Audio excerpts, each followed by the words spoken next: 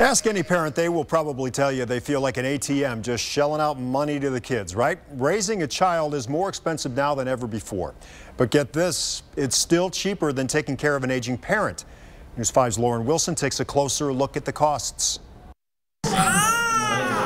Parenting is often called the toughest job. You can read all the books you want, and then the second you see them, you automatically start going to a different plan. Veronica McGee can relate. You don't really notice how much you're juggling until after you fall down. But she's not raising a baby. 10 years ago, Veronica became the full-time caregiver for her mother after she was diagnosed with breast cancer. And it hurts when you see that aging part of your parent. Working a full-time job and taking care of her granddaughter as well, Veronica told me she had no clue how much it would cost her financially and emotionally. The lights and gas is going up, the water bill is going up, so that's the cost.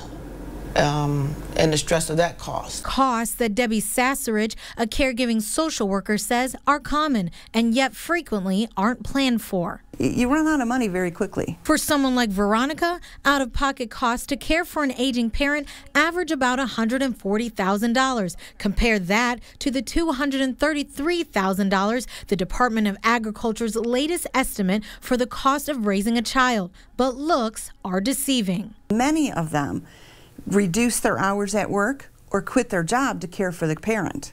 And so that's a huge cost. And raising a child is spread out across almost 2 decades, while most people care for an older adult for just about 4 years. You really don't realize all you need until it happens to you. Program leaders tell me there's a need for more resources to support these caregivers across the country and here in Cuyahoga County. Oh, I think we can always improve.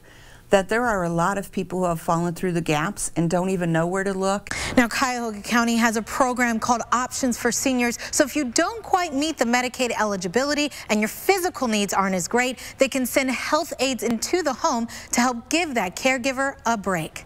Lauren Wilson, News 5.